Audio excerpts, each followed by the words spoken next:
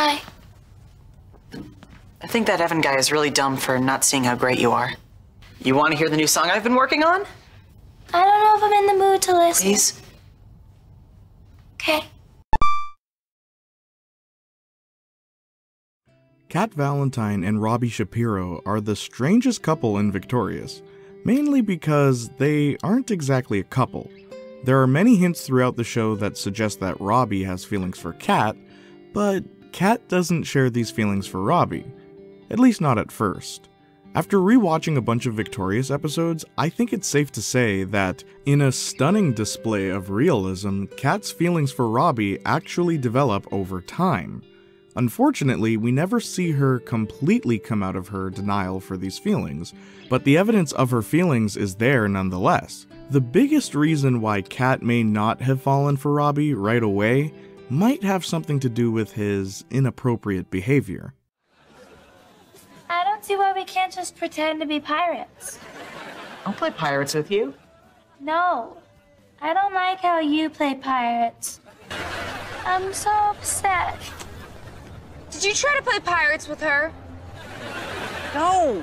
Robbie, I'm bored. I don't want to play anymore. All right, well, do you want to play something else? Like what?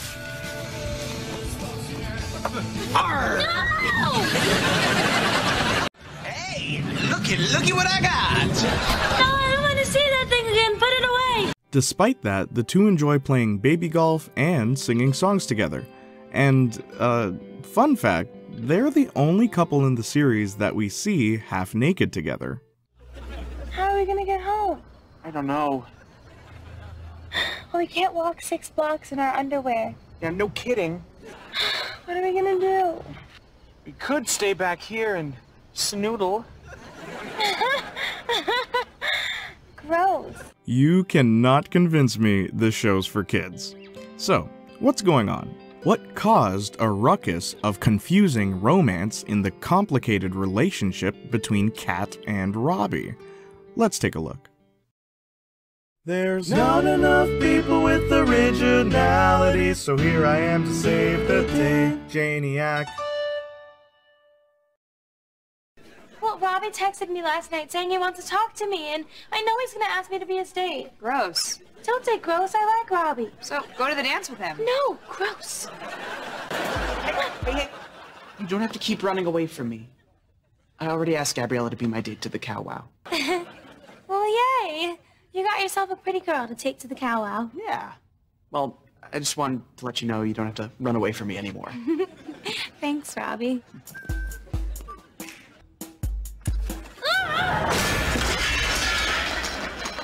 Gabriella. In the past, Kat has been shown flirting to get what she wants. Hey, Sinjin. Yes? Do you have a girlfriend? No. You have a credit card? Yeah? Why don't you call me sometime? What flavor you like? You pick for me! Sometimes even going so far as to create an elaborate scheme just to get close to a guy she likes. Hi there. School just ended and I reserved this room so I could work on a study project. But I have a secret. I don't have a study project. I'm gonna record one of my videos where I interview a cute guy, and I know what you're thinking. Where's the cute guy, Kat? Give me 2 seconds. And she's had a few boys in her room. It's no secret that Kat Valentine is either a pretty lusty gal or just very comfortable with the opposite sex. But unlike the other boys, Kat pays very little mind to Robbie romantically. She sees him as a close friend that she can have fun with. It isn't until after Robbie asks her to the prom in Prom Wrecker that Kat seems to start noticing Robbie's feelings for her, even though the two had kissed before. She loves me. It was a stage kiss. She was acting. You didn't feel the kiss. A girl can't fake that kind of heat. I don't care if she tells me 1,000 times that it didn't mean anything because... See? The first time we see Kat sincerely kiss Robbie, on the cheek that is in A Christmas Story, after Robbie gives her the best Secret Santa gift. It isn't until Robbie confesses his love for Kat in his song I Think You're Swell from the episode The Blonde Squad that things start to make sense to Kat. she begins to notice that she may very well have feelings for him too. But she's still in denial, as seen in The Hambone King, where she kisses Robbie on the cheek for the second time, shortly after saying that she doesn't want to be his girl. Even though Kat says she's not interested in Robbie romantically, the moment Robbie seems to lose interest in Kat in 1000 Berry Balls, she's quick to try and win his affection back, which can be interpreted in different ways. Either Kat genuinely has feelings for Robbie, or she just likes the attention he gives her and doesn't want him pursuing anyone else. I thought you told Robbie you didn't want to be his date tonight. So?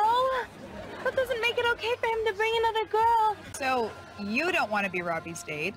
And you don't want Robbie to bring another date. Yes. Looks like Kat's keeping her options open. Later in the same episode, Robbie and Kat finally share their first real on-screen kiss, and Kat runs away. Probably because she's still unsure of how to feel about Robbie. In her eyes, he's only ever been her geeky and moderately inappropriate friend. Maybe she's concerned about how he'd behave in a relationship. Would his perverted behavior become problematic? Or maybe it's just how he looks. Kat definitely has a type, and Robbie looks nothing like it. Then again, she could also be trying to preserve their great friendship. Look, Robbie's one of my best friends. It'll be weird if I'm his date to a dance. Well, think fast, because here he comes. Either way, one thing's for certain. Kat's jealousy is on full display when Sam flirts with Robbie in the Sam and Kat episode, The Killer Tuna Fish. But fortunately, she promises to hang out with Robbie at the end of the episode. How's the tutoring session go?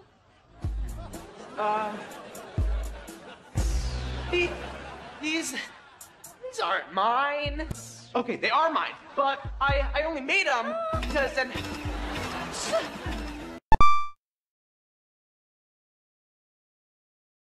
Robbie's affection for Kat didn't seem to be there immediately. In fact, I think what brought on his initial feelings for her was the kiss in the third episode, Stage Fighting. In it, Robbie becomes uncomfortably obsessed with Trina after a stage kiss, but after Kat kisses Robbie, he suddenly has a change of heart. Unfortunately, Robbie doesn't know the appropriate way to handle his emotions, like, at all. Because of this, he has a tendency to come off as a bit of a white knight. When he sees how I really look, he's gonna be disappointed, and That does it! Katerina Valentine, I will not sit here anymore and listen to you talk bad about yourself. Any guy would be lucky as cheese to go out with you. Thanks, Robbie. That's really sweet, but you don't know how guys think. Or more egregiously, a total creep. On the slap, he makes unsuccessful passes at Kat, the funniest of which being this post, which reads, "I kind of have a crush on a cute little redhead whose name rhymes with splat. If only she knew." To which Kat responds with, "Aw, I'll let Pat know." In Prom Wrecker, when Kat says she already has a date to the prom, not only does Robbie accuse her of lying, he gets visibly angry at her, almost as if she owes him. Again, Robbie acting inappropriate towards Kat. Which brings us to what I'm sure many of you have been waiting for, playing pirates.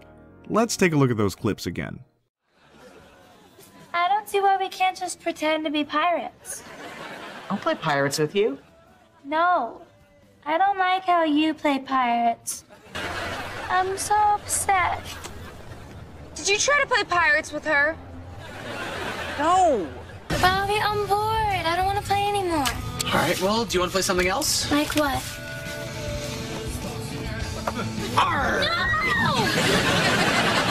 Based on Kat and Jade's reaction, we know that Robbie's idea of playing pirates involves doing something that upsets and may have traumatized Kat. Robbie's the one that puts on the eye patch, so maybe he was the pirate and she was his booty?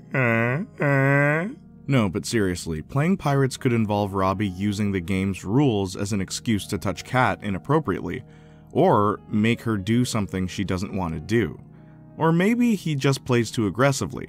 Any of these would also explain why Kat doesn't want to fall for him. If he's done something to traumatize her, he's lucky she even still wants to be friends.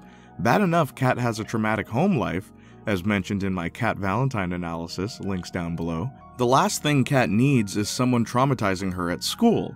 Maybe Kat only puts up with Robbie because she genuinely doesn't know that what he's doing to her is bad, assuming she also gets that at home. Just a thought. Despite all of this, I'm convinced that Robbie's feelings for Kat, though they may have started as infatuation, slowly become genuine love. Robbie knew Kat well enough to know what she'd want for Christmas. And come on, have you read the lyrics to I Think You're Swell? He obviously loves Kat. But then he sang the song to Sam Puckett in Sam and Cat. So maybe Robbie just sings to any girl. And after Sam admits that she was only using him to make Kat jealous, he's happy about it.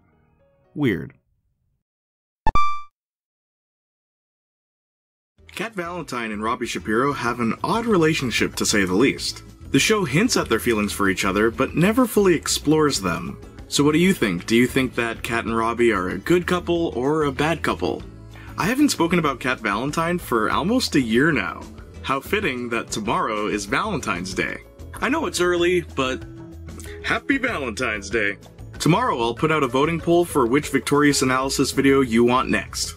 The new Junior and Marcus Talk podcast is finally out. You can find us on Spotify, Apple Podcast, or pretty much anywhere you find your podcasts. Follow me on Spotify, follow me on Instagram, and follow me on Twitter. Just do it now. If you're already subscribed to this channel, please subscribe to my backup channel, Jayniac Jr., in case anything bad happens to this channel. There's brand new merchandise in my shop, so please take a look at it. If you have any ideas for merchandise, let me know in the comments down below. The links to everything I just listed are in the description box below. Until then, I'll leave you with this. If you pick me for your new show, I promise I'll conduct myself with integrity, honor, and I'll get 2 new pop machines for the cafeteria. Oh, I just mixed up the 2 speeches. Can we start over?